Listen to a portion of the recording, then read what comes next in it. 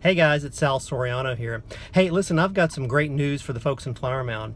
The dam road is finally open. That's right, the long-awaited road that's been under construction for what, a year now, all the repairs and so forth. Well, it's finally opened today, and well, I thought let's go take a drive and take a quick look. Let's go check it out. Okay, folks, so here we go. Let's go ahead and take a look at the dam road that's finally been finished. And the first thing I noticed, it looks like they've resurfaced the road itself. Looks like we've got some new asphalt on top, which is cool. But it looks like the same old guardrails. Not sure exactly what they did around here.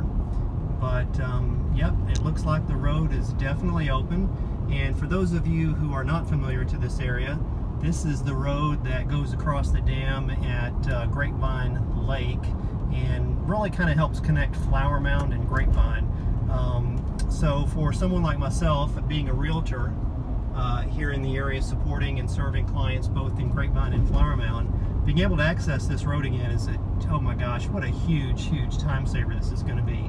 No more taking that long detour around on 121. So you know, and I'll tell you what, looks like the road's pretty much the same. I don't see that they widened it at all. It doesn't look like the guardrails are much different.